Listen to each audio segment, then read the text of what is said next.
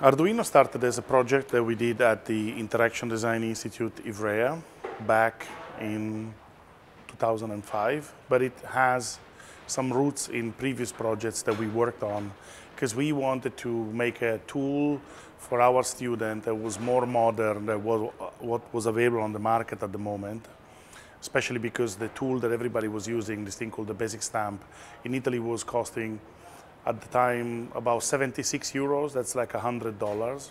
So it was very expensive for the students. They wouldn't do too much work because they didn't want to spend money on buying many boards that are expensive. So what happened, we started to look at possible alternatives, and also we were working on processing, a processing language, because Casey Rees, one of the founders, was one of the teachers in Ivrea.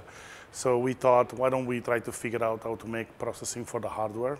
So we worked with the student who did a thesis on the topic, and that produced the wiring platform.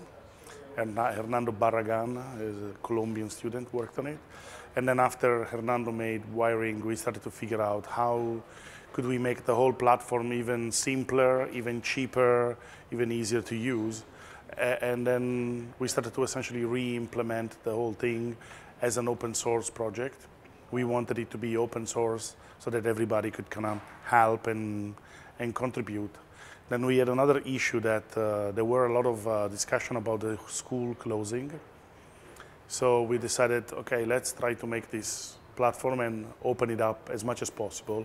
Entonces pasamos de discutir lo que nos gustaría tener a discutir cómo hacerlo. Y el momento que empezamos a discutir cómo hacerlo, Máximo había hecho algunos experimentos con una tecnología, yo había hecho experimentos con una tecnología diferente, discutimos sobre qué era lo mejor y decidí, por mi parte, probar la tecnología que tenía Máximo, porque era mejor desde un punto de vista de la compatibilidad con diferentes sistemas operativos. Revisé el hardware, encontré un par de bugs, lo arreglamos y bueno, ya nos pusimos a hacer placas. Es decir, el proceso desde el momento que empezamos a trabajar en serio a tener una placa fue un proceso de 2 días y el resto fue ya software. While I was kind of in the middle of this, I met with David Quartielles, who started to sort of help me in the project and became a major contributor, and then together we kind of made the first Arduino hardware. Then we had David Mellis joining as a student to write the software. Then Tom came in as an advisor, and finally then Gianluca came in as the person who was able to manufacture the board itself. So that's how the team kind of formed, by adding people by the skills.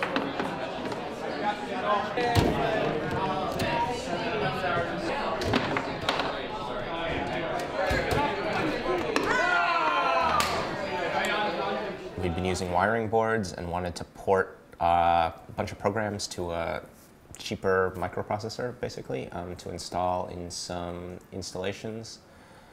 And I helped write like a little compatibility layer so that all the old programs could run on the new processor. And then just being in Ivrea and not wanting to spend too much time on my actual thesis, I spent more and more time like working with Massimo and the other guys developing Arduino. I knew that there was this development of this hardware equivalent to processing. And I went over to Ivrea in June of 2005 to do a workshop with them on another subject. And they showed me the Arduino board at that point. And I looked at it and I said, you know, this is great, and it definitely works for your school, works for my school too, but I think it could be a larger thing. And I think more people would want to use this. And Massimo said, well, that's good feedback, thanks. And then I went back to the States, and a couple weeks later they wrote to me and said, you know, we want to go further with this, and we want to try and get it to the larger world. Do you want to join us as part of the team? And I said, yeah. And it was just, for me, it was a case that this is a tool that I could see using myself, and therefore I could believe in actually helping to get it out to a wider world. After the first prototyping, there was the needing or the desire to start to manufacturing something in a more professional way and in a more commercial way, because all the first sample was and mounted was doing just to let them work. After Massimo and David decided and understood the prototype was working, they needed to make a bigger batch. So we decided to work on 200 units, and I made a little redesign, a little design for manufacturing in order to produce them. It was a test. They agreed with their school, Interaction Design Institute and the K3 of Malmo, to buy 50 each. That was a good starting point. That means we will not lose all the money, but at least half was coming back. The selling price was exactly what we paid for. I think we earned €1 for each board. That is nothing considering all the effort we put inside. And after some advertisement, after some speaking with friends, this movement started to move. And so we received the first call of first customer asking for one board. There was a friend of Massimo and David, but it was the beginning of something. Few months after meeting, he said, "Hey, Nate, SparkFun, you guys should carry this thing called Arduino." And I looked at it, and at that time, it was the through-hole version, the RS-232 version. And I said, "This looks very, very interesting," but I didn't really understand it. And I hadn't wrapped my head around it. And so he said, "You know, Tom, I don't think it's for us. We don't really do kits. We're not sure how people are going to react to this." And so I decided against it. It was a few months later, 6, 7 months later, that Arduino came out with the full USB version and fully assembled and tested and ready to go. And Tom, again, came to us and said, "Hey, SparkFun, you should really carry this." And I said, "Oh, okay, well, I'm not really sure. You know, we'll bring in 20 and see how they sell." And that was the first 20 out of about 40,000 at this point.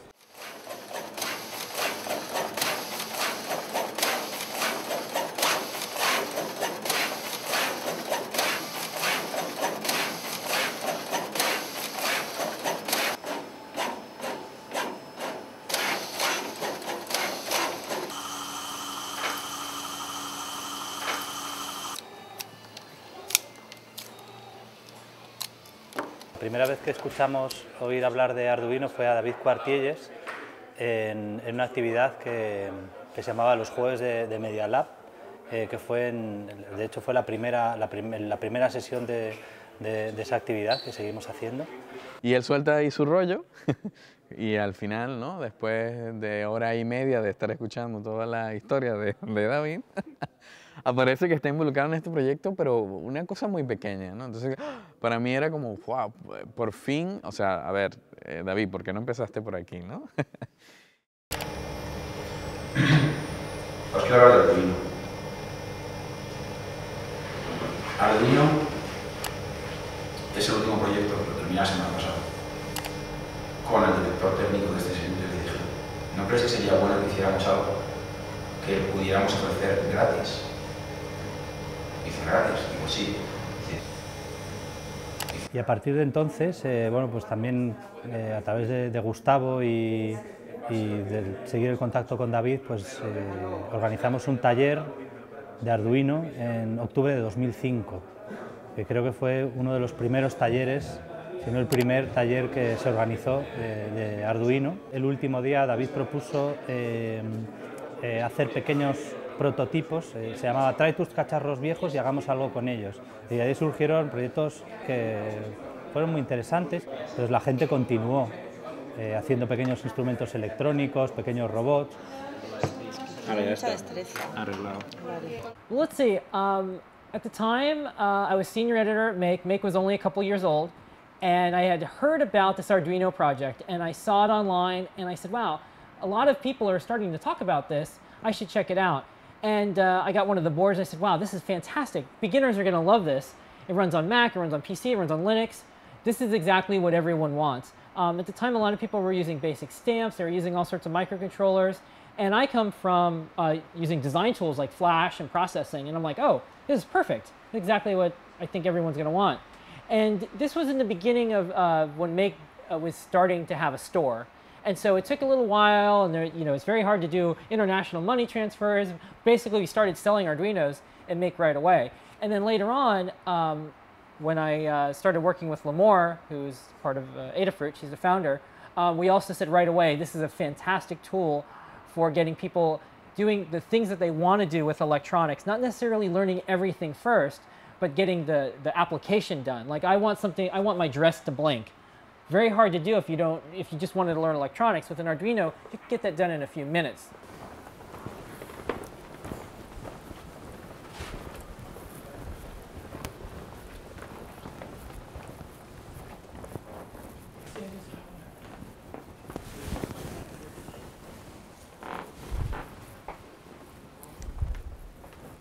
Just start the confetti video. Yeah. Maybe. So this is sort of our demo bay where we have a number of our projects set up. And this was a project we did for a single night event that used Arduino as sensors. And we have it set up here. The way it works is we made these giant maracas that when you shake them, they create these explosions of confetti. And in the original install, it was on a giant sphere, but here, each one of these has an accelerometer in it and a Bluetooth controller, and is sending it to the computer, and then we're generating these graphics. And it's all related to a specific event where we wanted people to lighten up. It was at a cocktail party, and we wanted people to really let loose and feel more free than they typically do at these sort of events. And maybe we should show you quickly the Luminode project over here. This was a project we did early on in the lab, thinking about network lighting. And the way it works is there's sort of a family of lights, and the main light here, you pick it up and you can sort of tune a color by twisting it. It'll set the color, and then these others are the sort of the children. As you sort of play with them, they'll all start to come into sync. So we're really interested in these social relationships that people create through technology. So in this case, it was sort of syncing a number of people up who are all using the same thing. And then we sort of extended it out to use architectural scale lighting and off-the-shelf lighting equipment. The very first thing I tried to do with an Arduino was run a 3D printer on an Arduino, which I probably should have started out with something simpler because it was really difficult.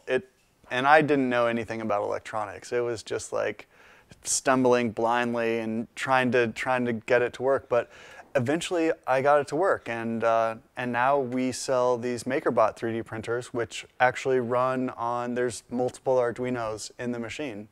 So this is a 3D printer, and what that means is it takes a 3D model from, you can download one from the internet or design it yourself, or scan in a 3D model of an object, and then it prints with plastic. So this right here is a filament.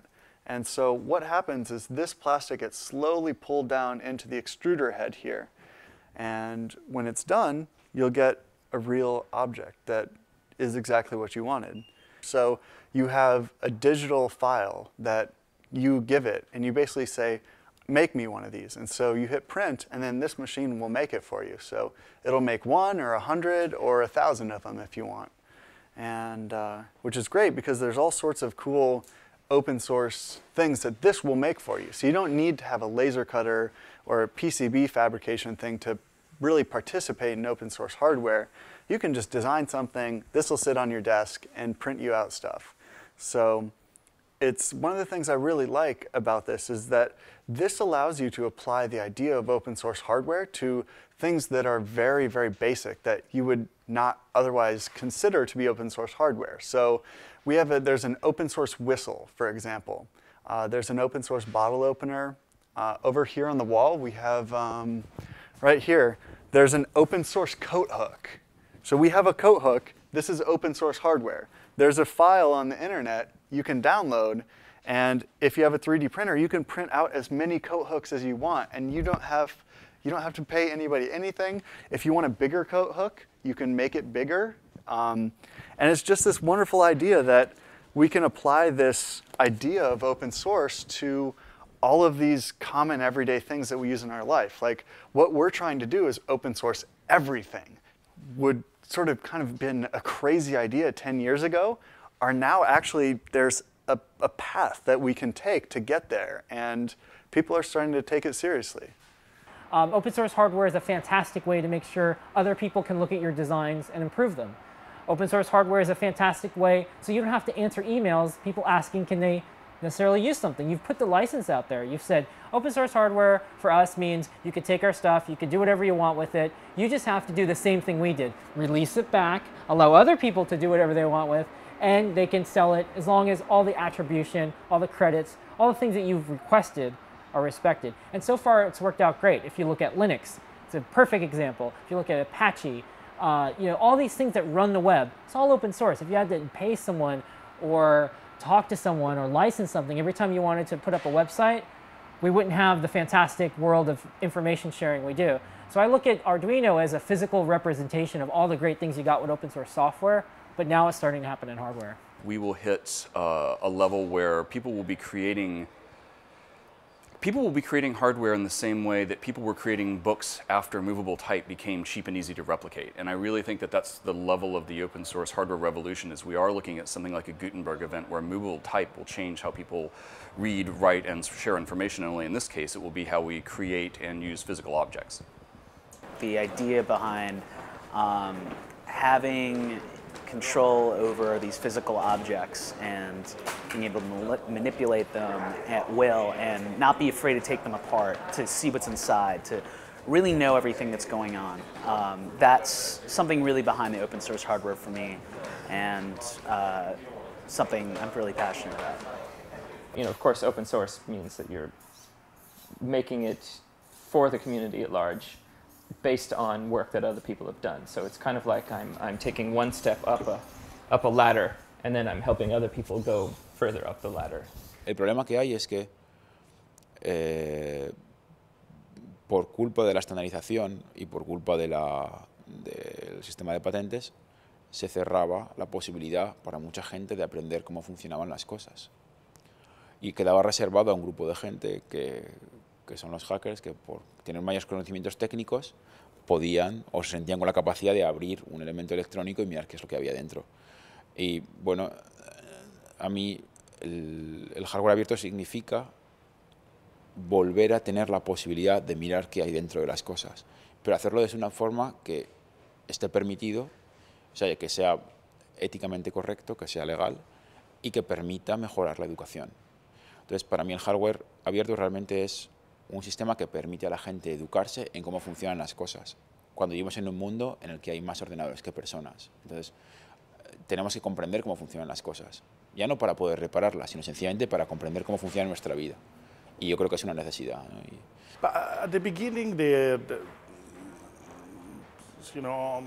on the whole question of open source hardware versus open hardware, open source, it's still very complex. It's a very complex situation. There's still not very defined standards or licenses or processes. For us at the beginning, it was a specific need. We knew the school was closing, and we were afraid that lawyers would show up one day and say, everything here goes into a box and gets forgotten about. So we thought, okay, if we open everything about this, then we can survive the closing of the school. So that was the first step. Then we started to figure out that there was a way to get a very nice ecosystem of people participating and making extensions, making derivatives and helping. And then our activity of talking to manufacturers and making them to build things became an interesting study on how there could be a business model that would apply to open source. Y para nosotros fue muy importante, ¿no? Como un espacio cultural, ¿no? De experimentación, intentar aplicar también esas lógicas de las herramientas libres a los procesos de trabajo. Y eso fue también la idea de Interactivo. Es un espacio donde la gente pudiera desarrollar sus propios proyectos, pero que también hubiera gente que se pudiera involucrar como colaborador, porque el proceso es abierto a la participación de cualquiera. Entonces, para nosotros es ahí siempre, no sé, como una relación muy estrecha y una sensación de que siempre tratamos de inspirarnos en algo tan sorprendente, ¿no? Como todos los procesos del software libre, y en este caso, que no habíamos oído nunca hablar, ¿no? De que hubiera también hardware libre, ¿no? Y esto pues, fue como un hervidero, ¿no? de posibilidades que se dispararon en muchas direcciones. I love open source hardware. I think everything should be that way. It's great for education. I like sharing what we've learned, and it's easy for the kids to find out more.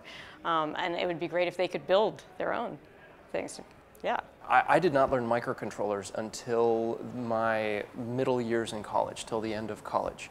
And I was really blown away by how easy it was to use, Arduino namely being the forerunner development board. I think given the right series of events, if Arduino and electronics could be taught in high school, I think there's a big future for not only engineers but also artists. Also digital media, interactive design people. If they can learn that in high school, imagine how much more they can do later in life.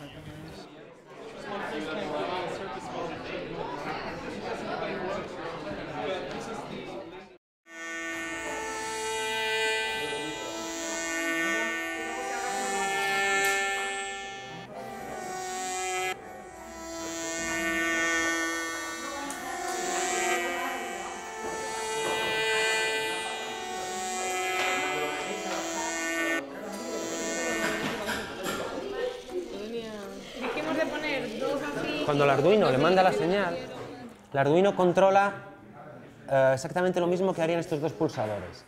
Esto está hecho para grabar y reproducir tocando los botones a mano. Pero si le colocas unos optoacopladores, estos dos de aquí, desde la controladora, puedes puentear el pulsador y activar el pulsador con una señal eléctrica que salga de la controladora, desde la programación. Entonces, por eso el Arduino es tan potente, porque puedes controlar cualquier cacharrillo que funcione con pulsadores. Es una herramienta fantástica para que los chavales de esta edad tengan un contacto con un montón de realidades que viven. O sea, primero para que aprendan que hay otro lado, aparte del lado de consumidor y de usar el mando a distancia con los electrodomésticos, que hay una forma de conocerlos por dentro y de tener el control otra vez, ¿no? Porque estos chicos ahora mismo todos tienen un montón de cacharrería que apenas saben cómo funciona. Con el Arduino puedes destripar un poquito cómo funcionan las cosas y por lo menos mostrar algunos esquemas que a ellos les permitan tener una cierta visión del mundo tecnológico que va a haber alrededor. Y luego es muy divertido. Es muy divertida y sirve para enseñar electrónica, sirve para enseñar a pensar, sirve para enseñar a tener proyectos a medio plazo y trabajar en equipo, para participar en una comunidad, documentarse.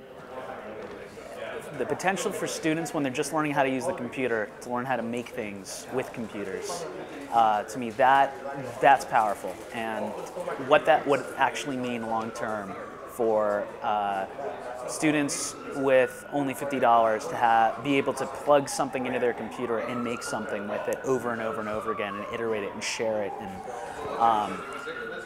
the type of creative community that can engender in young people, to me, I think that's going to change everything, and really excited to see what happens as it develops.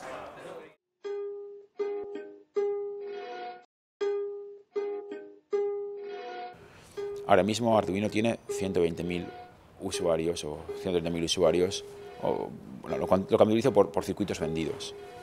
Bien, el tráfico que estamos registrando en nuestra página web es de 15 millones de hits al mes, que se traduce en unos 600.000 hits al día. Esto es sabiendo que se emplea activamente en universidades, que lo emplea gente que hace sus proyectos personales y demás. Imaginemos que de repente se fuera a emplear en colegios de secundaria. El futuro no va a ser tecnológico en un sentido, ¿no? Que va a ser mucho más, un poco más social o por ahí, ¿no? Que va a haber una especie como de eclosión de un montón de gente que va a empezar a usarlo, ¿no? Luego vuelvo a tener Arduino. That just goes all the way around. Del puerto USB. I definitely see Arduino taking one path of just being very easy to use, even easier than it is now. So making it easier for beginners to get into it. One of my favorite distortion pedals, a big muff, with my favorite microcontroller board, an Arduino.